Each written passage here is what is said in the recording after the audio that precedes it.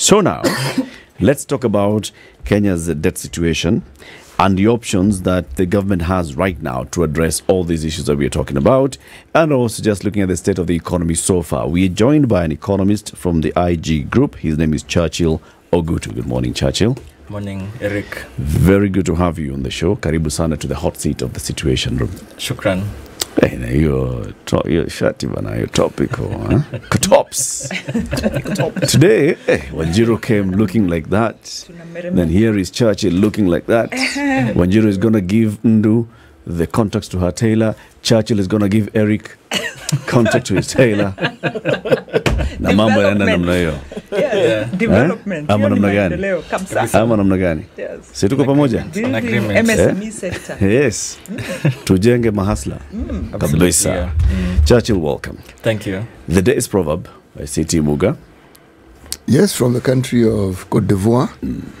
Two flavors confuses the palate. Two flavors confuses the palate. Yes. Churchill, you're thinking deep and hard. All right. What do you think the Ivorians were saying? What's your interpretation of that proverb?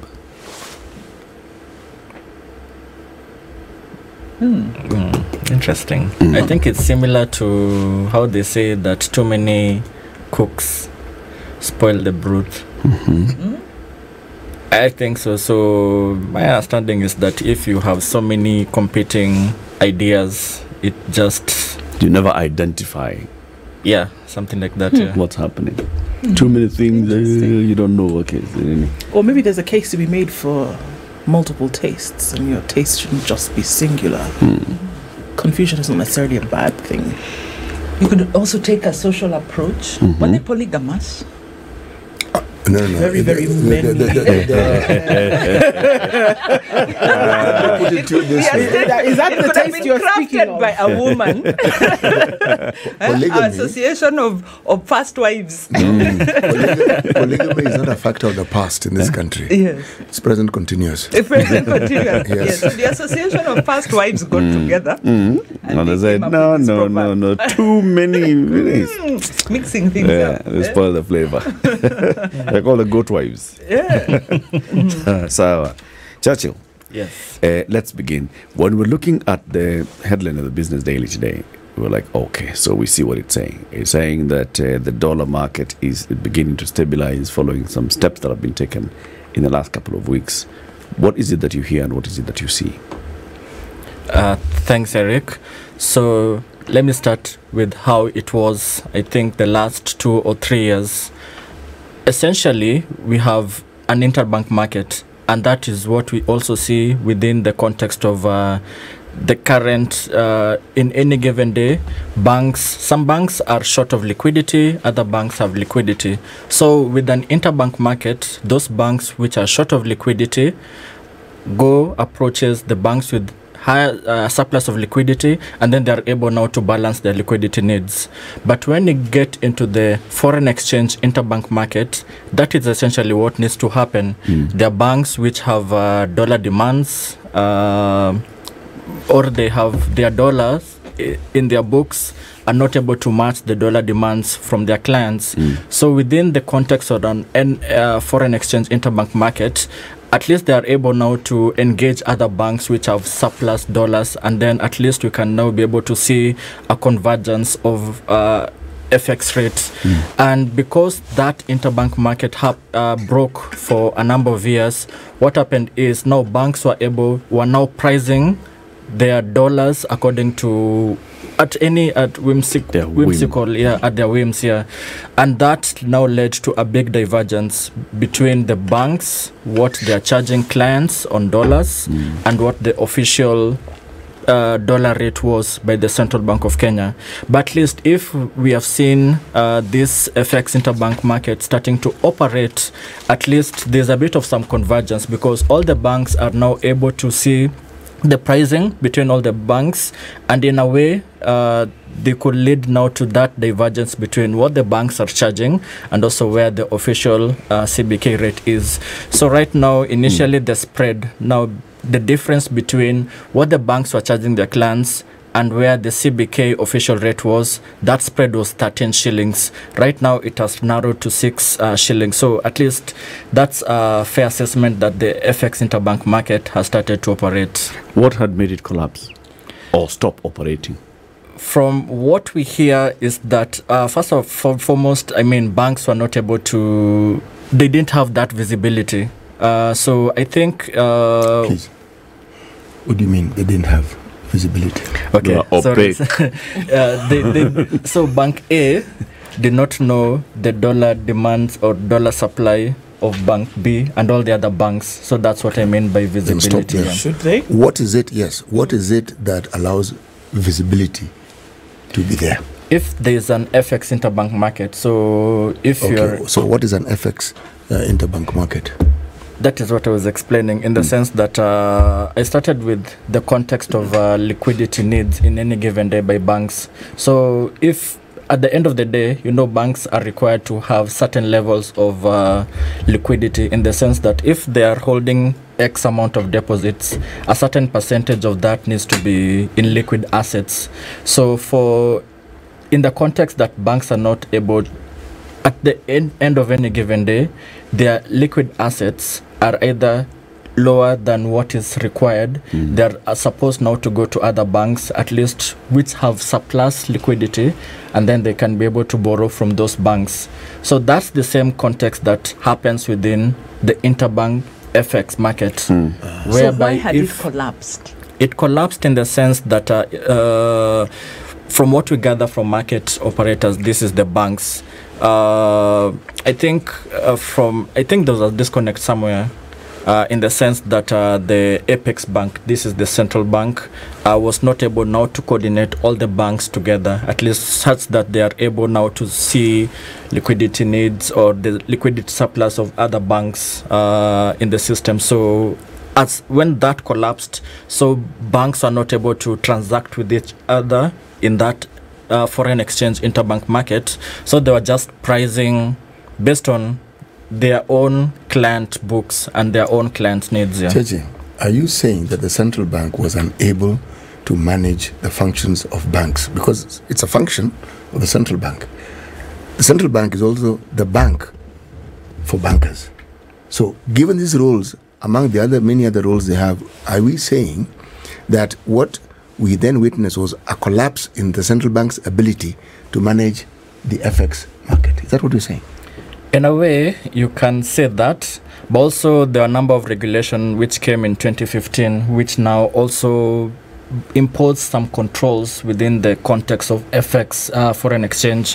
You are not able to do this in terms of FX, or your holdings needs to be a certain percentage. So with that, I mean, it now eroded the confidence for the FX interbank market. So in a way, I agree with you that the central bank didn't come in and stem its authority, at least to be able to see a revival of the FX interbank market. But having said that, we saw sometime last month whereby it put up the FX code. This is something that a number of central bankers across the globe, they have been adopting this FX code. So this is something that helps operationalize issues such as the FX interbank market. And once that one was put out in the market, so already even amongst the bankers, they knew the kind of the rules of the game as they come back to the FX interbank market. Something that has always... Sorry, Wanjiru, go ahead. Just a question. They're back into the FX exchange market. You say there's a code which sounds a bit like FX code, yeah. Yeah, maybe some guidelines. Exactly, yeah. Some standards, guidelines. Yeah. Are we sure? And then we're also seeing that the government is trying to borrow, try to float a bond, was undersubscribed, which continues to impinge on the liquidity, the fiscal space of the government.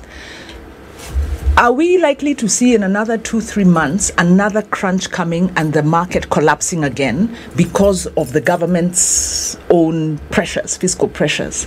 Because a lot of this pressure is due to government borrowing and debt repayments. That is where the pressure is is coming from. So are we out of the woods? Is this going to be sustained, or is it just a temporary reprieve? And then as government seeks to borrow more because they're likely to come back heavily into the domestic market, are we likely to see this situation unravel again? Okay, well, that's quite a heavy question. So let me try and unpack it here. So for sure, we've seen pressure on the FX reserves. At some point, we were at around $10 billion at some point, but I think that was after some Eurobond issuance, but it has now come to around $6.5 billion right now as at the end of last week. So definitely there's a pressure. And if you look at the import cover, we're looking at months of import cover, this $6.5 billion. And if you compare with the import needs, it has really come below the statutory level, below the 4 months of import cover. So definitely there's been a pressure on that here. You mentioned things around debt repayments. External debt repayments are significant, but not as significant as what we are seeing on domestic debt repayment.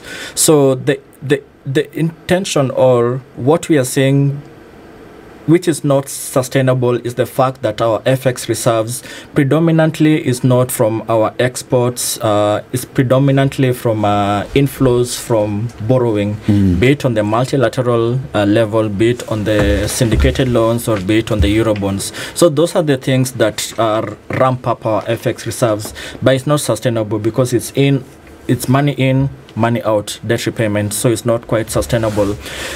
What efforts have we seen also in addition to that? We remember that right now we have the government-to-government oil importation deal.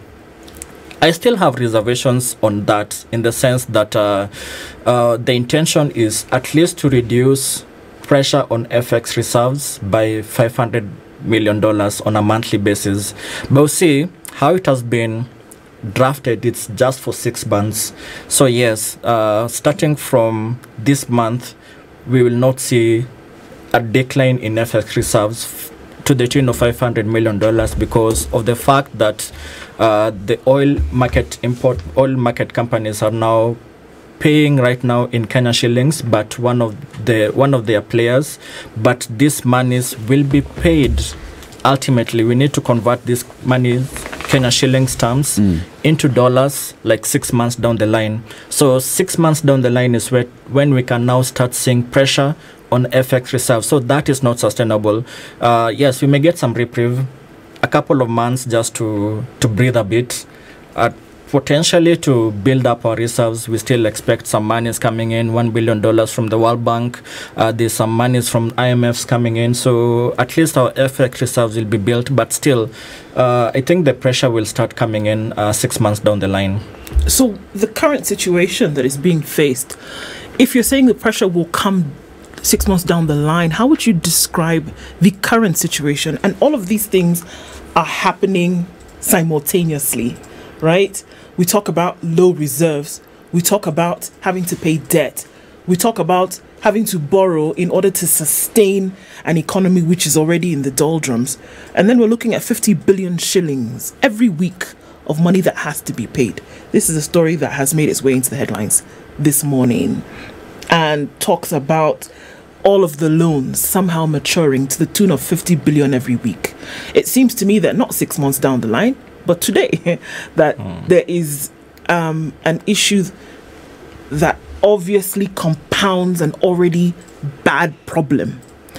So if we're saying it's going to get worse, because all of these things don't happen in isolation of the other, low forex reserves, at the same time a huge debt burden, wanting to borrow more and increasing that burden, and the economy also doing rather poorly. And look at all the factors that we're talking about. Revenue collection is down, much lower than what it expected to be. And talking about performance below 90% of the KRA, and etc. If there were to be inroads as to how Kenya would be able to start to chip away at this problem, because they say a debt paid regularly is less of a debt, right? But it seems that even as those debts are being paid, more are being taken, still trying to balance things here and there. What then ought to happen at this point for Kenya then to be able to balance things and not go into default, not be able to pay its counties, not have to borrow more? Oh, the situation definitely is quite dire. So I think I'd spoken just on the external side of things, but if you look at the bigger picture, which you're trying to to bring out, the fiscal is not in the best of shapes. We're looking at the numbers you've seen for the revenues for the first 9 months of the current financial year, from July all the way to March. Leaves a lot to be desired, because our if you look at that numbers that were, there are two numbers that are out there. If you look at the numbers that were put on the Kenya Gazette, that's the exchequer revenue, what we call the ordinary revenue. As at the end of March, I think we had collected 1.39 trillion. But if you look at the KRA numbers, for KRA numbers, they have they have what we call appropriation in aid. These are things like import declaration fees, the other levies which they collect on behalf of the government, but they don't necessarily pass it to the exchequer. So that's where the divergence is. I think that number was at around 1.45 trillion from the KRA side. So that now speaks to the 92.5% performance by, I think 95% performance by KRA. But if you look at it from the exchequer side, which that is the number that matters to me, I think we're doing poorly. I mean, that's the stark reality. 1.39 trillion. Yeah, 1.39 trillion. For the first 9 months of the financial year. Exactly. What should it have been? If you prorate it, it should have been 1.58 trillion shillings here. But definitely, what usually happens is that there are number of months which have higher tax revenue collection, and in this current quarter we are talking about months of April and months of June. So if you look at that 1.39 trillion that was collected, and if you do like the average in the first 9 months, that number is coming to 154 billion shillings on average. So if you assume that 154 billion will be the collection for the month of May, because it's more of a normal month. And then you look at what needs to be collected between the months of April and June. You're talking about 280 billion. That's a staggering number, considering that the highest monthly collection we have ever collected is around 201 billion. So can I ask you, sorry, just to clarify something?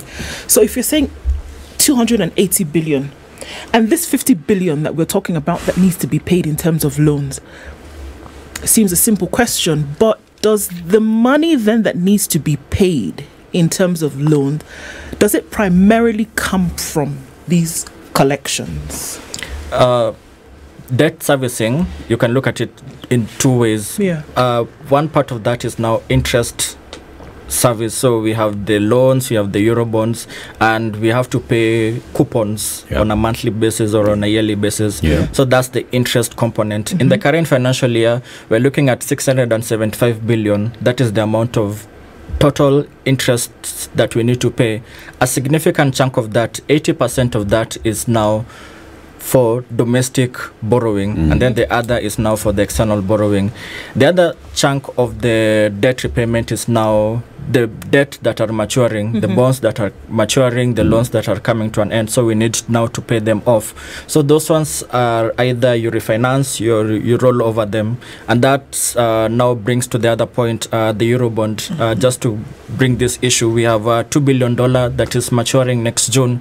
So obviously, if you look at it from the context of external debt repayment for next year, we're looking at something close to 700 billion, of which 470 is now to repay all the loans that will mature, and then the other balance will now to service the loans that are still existing. So that is the bigger problem. So obviously the crunch has come. Now this is not a surprise, because these loans were taken, they were on the books. In fact, the Okwa Uchumi coalition, one of the things that they had highlighted is, one, this government was elected on or campaigned on a platform of economic democratization and inclusion.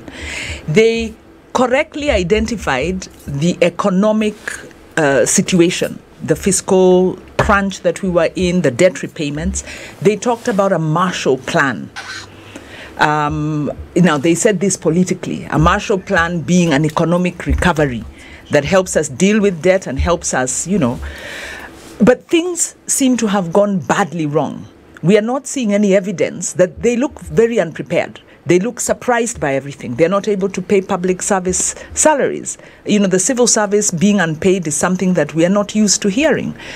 We've seen the allocations to counties plateau, which means if you're not increasing the allocation to counties, you are actually decreasing the allocation to counties. So this, in your view, and as the Okwa Uchumi Coalition, one of the problems we had identified is that Kenya has an expenditure problem, in that where money is put is not giving returns. Has this government, in their planning, are they dealing with the expenditure side? And are they also dealing with the debt management side properly? Because this was going to happen. They were going to have to make decisions. This money has to be paid. It seems we've lost confidence.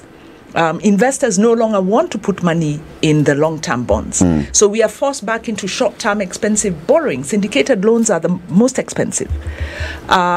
So is government doing the right things to tame the debt problem?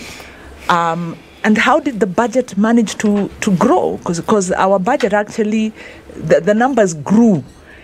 Are we on the right track, or is this thing looking like one big mess? Are we seeing a skunk? Because it doesn't smell very good around here. Yeah. Well, yeah, I agree with you. In matters diagnosis, Kenya Kwanza government was quite spot on. But I think it's been disappointing, because I remember they had even differentiated in terms of timelines of achieving some of these things. They had these short-term goals, medium-term goals, and long-term goals. And just to highlight one of the issues within the context of the fiscals was things to do with the settlement of pending bills, which they had highlighted as a key priority, which should be done within the short-term horizon. We haven't seen much traction happening with that. Actually, what you are saying is that pending bill problem has been compounded. We just had the Cabinet Secretary for Roads just amplifying how pending bills has been a thorny issue within his ministry. So that's, we haven't seen the implementation phase has been wanting by the new government. But fair enough, we can say that they came in, we all knew that the next government coming in after the previous government was going to have a trough. So that wasn't a surprise, and I think they are trying to muddle through amidst all the things that are happening here. What we know from their manifesto is issues such as we call the expenditure rule, in the context that going forward, the revenues, for the amount of revenues in their projections will be looking at the average of the last 3 years, something like that. And then they say, okay, if revenue grew by, say, 4% in the last 3 years, so they say, okay, so that will be the growth rate getting into the next financial year. And then the expenditure on the other side is capped at around 75% of the revenue growth. So if you're looking at revenue growing by 4%, expenditure 75% of that, so you're looking at 3% expenditure growth. But if you look at the numbers, whooping, because you're looking at a scenario whereby right now ordinary revenue is around 2.17 trillion. The next number is increase of 400 billion. So definitely that 4% growth is not there. And also we've had the top echelons of the current government saying that we want to increase our tax revenue by another 1 trillion. Where will it come from? If looking at the numbers so far in the current financial year, we've not been able to achieve our targets. So that is a major disconnect. Are they deviating from what they had promised during the campaigns? Definitely. Because what you're saying is they're saying we will be looking at that and just projecting a 4% growth in revenues. 1 trillion is the projected growth. Is that 4%? Actually, what Absolutely. it This is sounds not, yeah. like is that the presidential advisor, David D., giving this idea of fiscal rules, Yeah. and I don't know where Professor Jogona is on this. These are very prudent kind of thinking, saying, well, this is how we're going to manage our budgeting. And then there's the political side, where the budget actually gets made, Yeah. and that's all about political promises. And this is a very indisciplined government. Let's take a break. When So we come back, far. we look at so what needs to happen. What are the options of the Kenya Kwanza administration with the current situation as you've painted? This is the Situation Room, the only way to start your day. Churchill Ogutu from IG Group talking about the debt crisis and the options that Kenya Kwanza has for recovery. So let's just get straight into that then, Churchill, right? You've painted the picture, the things and the way they look like, and how much, for example, in the next financial year, you need to raise just to pay debt. You said 700 billion. Yeah. Is it in the next calendar year or in the next financial year? In the next financial year, at least the external debt. Where? Yeah. That's the external debt of External debt, 700 billion. Yeah, and if you look at now, including the domestic. interest, domestic, we're looking at over 1 trillion. Okay. Both interest and debt repayments. and debt repayments. Exactly, yeah. And revenue targets of 2 point what trillion? It's going up. We're looking at 2.5 trillion ordinary revenue. Yeah. Yeah. Why? In a 3.6 trillion shilling budget, when about a third of it is basically going to pay debt. Something like that. What are the options? How does the government get there? Oh, it's quite a dire situation, definitely. So there are a number of options that they can do. One is now to scale the spending where possible. I mean, there's much you can be able to scale back. Scale back. You Okay. can scale up. Okay. Yeah. Scale spending. Yeah, you can Uh-huh. reduce the spending. Basically, that's what I want to say. Yeah. Obviously, there are things such as wage bill. Just see options or areas whereby you can be able to reduce it lower. I mean, you're looking at close to 600 billion, which is not the wage bill. Significant chunk of that you find is now, what are they, marupurupu, or there's the name, what are they called? This extra over and above the salary payment that you receive. So allowances. Yeah, those allowances. Yeah, that's what I wanted to. That's the word I wanted to get. Yeah. So, and then there are things like operations and maintenance. Find areas of. How much is our operations and maintenance? The figure, I don't have it top of my head, but looking at number, obviously it's below 600 billion shillings. Yeah. So it's over 300 billion. Yeah, give or take a number like that. Yeah. At Every least, year. And what is operations and maintenance? Things like say you printing salary, not salary, flowers, those things. Mandas, Exactly. But also Sambusa.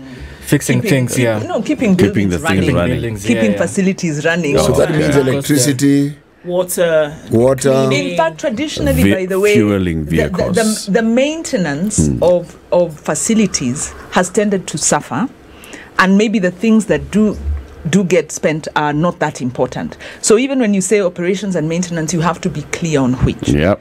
Because you don't want run-down buildings when you're buying mandazis and flowers and people are traveling all over the place. So, Wajiro, if you just think about over 400 billion shillings going into operations and maintenance, is that really like refurbishing our offices and making sure that the critical vehicles are fueled and keeping the lights on and Furniture is in good repair. yeah? Well, Or some is- of it is in furniture. What I'm saying here is the devil is in the detail. Yeah. Because even when you say reduce government spending by slashing salaries, which salaries do you want to cut really? I mean, if you want to get good health care, you need to pay your doctors properly. So who bites the bullet when you're hiring 50 CASs and having these kind of spurious amounts? And much as they are maybe not big draws on the budget, what are the principles you're using to reduce spending? What this government is doing, contrary to its election promise to do bottom up, is they are seeking to privatize things. Now, when you privatize, that means you're cutting tertiary allocation to tertiary institutions. Granted, universities have misspent their money, so there's a mismanagement problem. But the fact of it is that majority of Kenyan students are able to go through university because the government made it affordable. So the moment you say you're privatizing and it's based on ability to pay, and then you want help to be allocated to only the needy students, which isn't bad in principle, but you're saying, which mechanism are you using? So this government is opting out of putting money in service delivery, yet they're expanding the budget because the budget did grow, and like you've told us, it grew beyond the fiscal rule. It's an expansionary budget. But where are they cutting? So they must not cut on essential services. Okay. They must not cut on those parts of the budget that have a multiplier effect. Okay. So for instance, if you Buying a cut new money to agriculture, which is a county function, what are you saying? And so where are you putting the money? So I think we are back to the problem we've had over the last 10 years with the Jubilee administration, where it was the wrong priorities. So we have a repeat performance.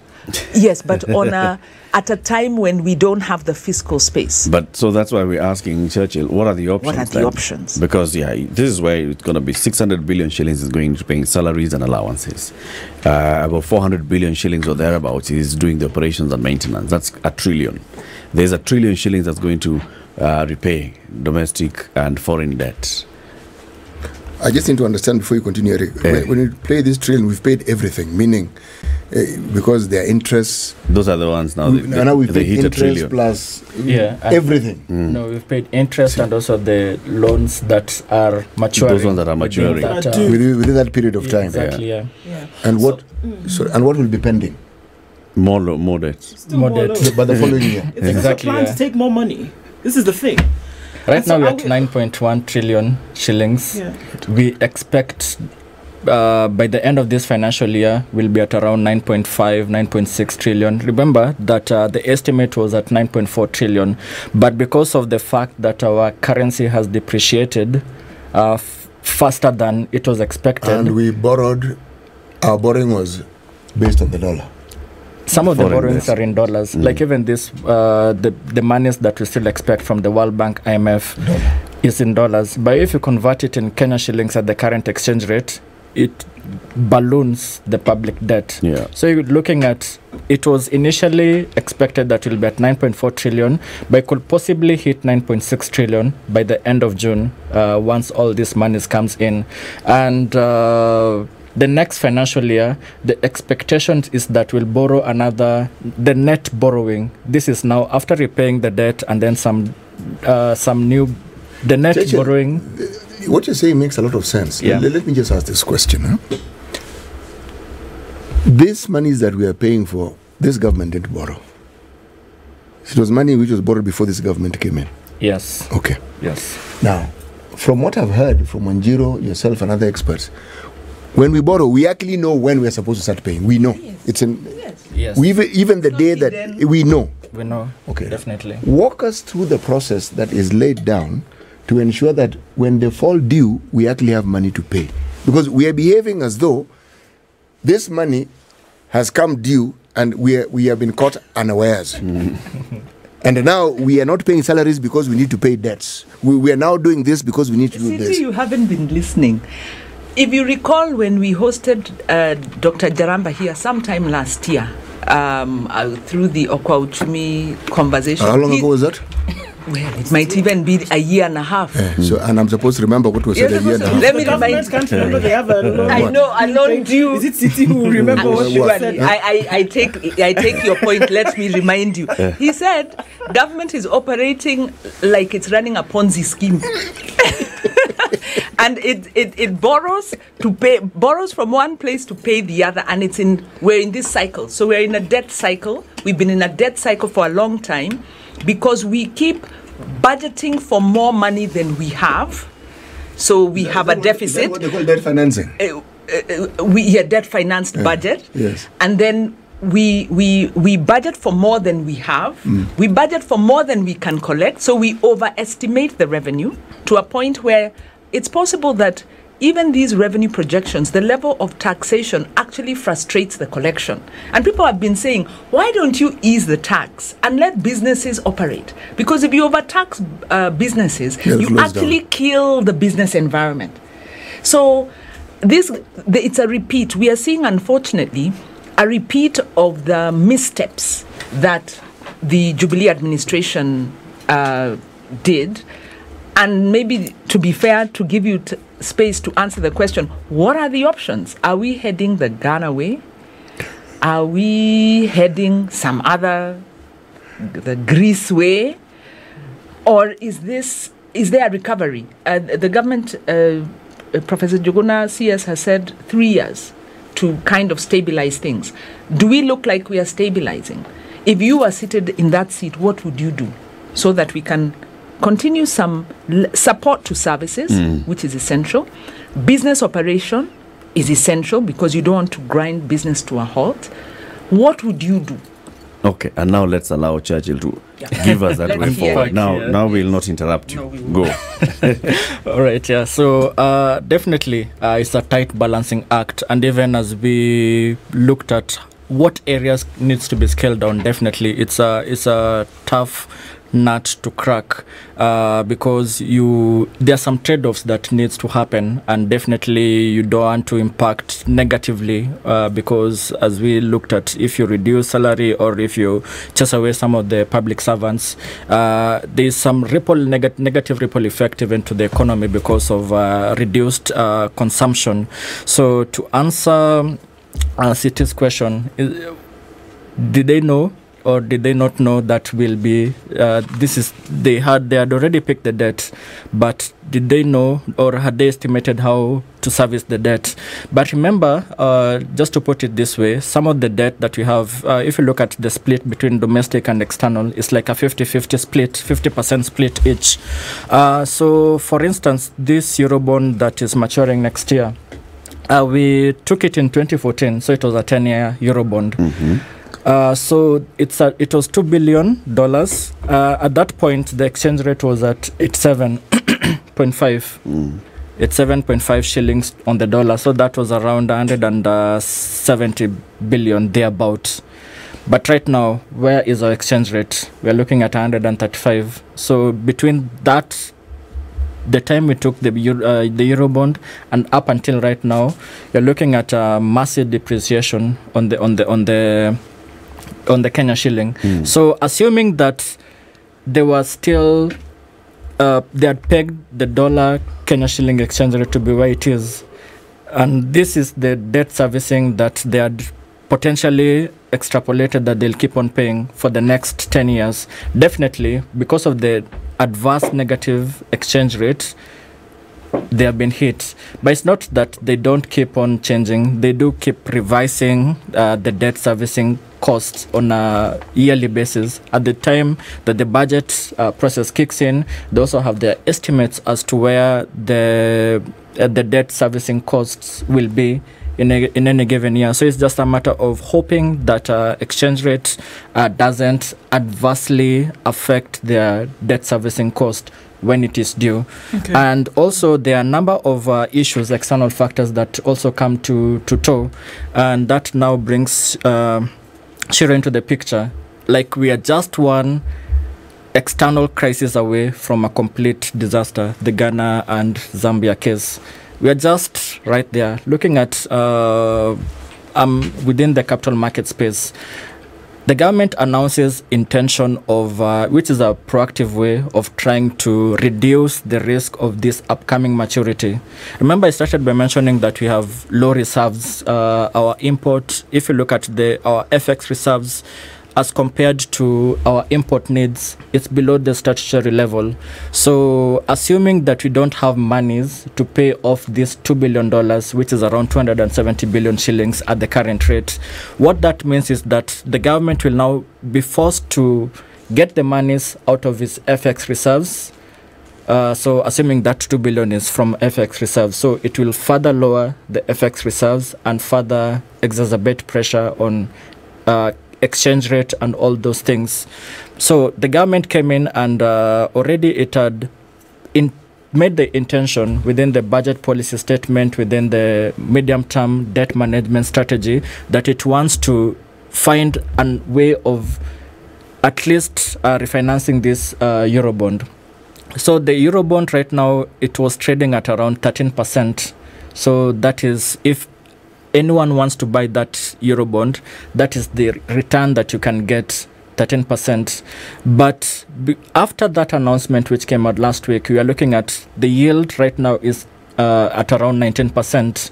So that means that if the yield is higher, it means that the Eurobond has lost value. And that is a way of foreign investors telling us that they are still having some concerns as to the entire fiscal picture that Kenya is in right now. So that tells us that if there's another, say, COVID-19, or there's another country invading another country, will be completely done, because we'll not be able to refinance this. Our coffers, our external buffers are quite low, and looking at what is happening, domestic revenue, we're not able to meet it up. We have this unmet expenditure, so it just exacerbates the issue. Sorry, I'm the bearer of bad news, but it's the situation of what really is happening in the country. So this is the thing: if it is clear from those who are outside of government, all right, then it must be clear for those who are the practitioners of all of this, the fiscal space itself. We hope. Whoa. You're in the middle of it every day. We're told 3 years is when we hope that all of this will stabilize and all of these things happening. What would be the hope in terms of measures to be put in place? Because it is not a healthy situation whereby you say, let me pay my debt, and these other things that will actually be the runners of the economy then be put on hold. That's also a very dangerous place to be in, whereby anything that you have is being mopped up to use to pay debt. There's impending debt. There's still plans to loan, to borrow money, but then you cannot keep the country running. Essentially, that's where we are today. What would be the thing that ought to be done? Because there seem to be so many external factors at play here for an internal issue. But it cannot be that Kenya is one disaster away from total downfall. I mean, no, that is the case. I'm saying it cannot be, if I can finish, that is what it is, and that nobody is doing a thing about it, but waiting for it to happen. Or encouraging it to happen. I think the problem is political. So why would you see things implode and not do anything about it? Is my or what would be because you see something is hurting, you fix it. What's holding them hostage, in your opinion? Yeah, the number of state actors, as Shiro has alluded to. Remember that if you look at the budget process, that's what has brought us in to where we are right now. The number of players, we have Parliament, we have the Budget and Appropriation Committee. Right now, we also have a Public Debt and Privatization Committee. So there are a number of players that needs to play an oversight role, but definitely they've dropped the ball. So they need now to come in together. Obviously, there are a number of bickering between the two main political divides, but they need to come in unison that, okay, this is for the sake of our country. I mean, just have one country, so that they can just work together, at least to ensure that that oversight bit is adequately handled properly. So that's the other thing that we need to see. And in the context of internal solutions, privatization, definitely Shiro had her own views towards that, but we are still keeping an eye to see how this privatization plan will be. Definitely there is some hue and cry from different sectors of how the privatization will be handled. So that is a big key issue that we need. If handled well, would it be contributing to solution? Absolutely. Are you talking about Kenya's situation or some other country? It is Kenya. No, the bill proposes to bypass parliament in privatization. So Yeah, where does that's your if come from? Okay, which parliament? Even if it went through this parliament, zero. Yes, So at least we'll be at 70%. But now they're saying, forget about parliament, forget about, the problem is political. The problem is about accountability. Wanjiru, And- we're playing at let's pretend. Let's live in utopia for a moment. Just for a moment. Yes. So if we were accountable, if we did the right thing, Yes. if our police, In fact, Yeah. I have to ask this Yeah. question Amount before of we end. We have to end. If Churchill left the show, would things change? Churchill, thank you very much for joining us this morning. Thank you. Churchill Ogutu is an economist. He's from the IG Group. We've been talking about the debt crisis and the options for the Kenya Kwanza administration. Keep it here for more conversations coming up in the next hour. Wanjiru Gekonyo is our guest host today. She stays on until 10. Churchill leaves and another guest comes in.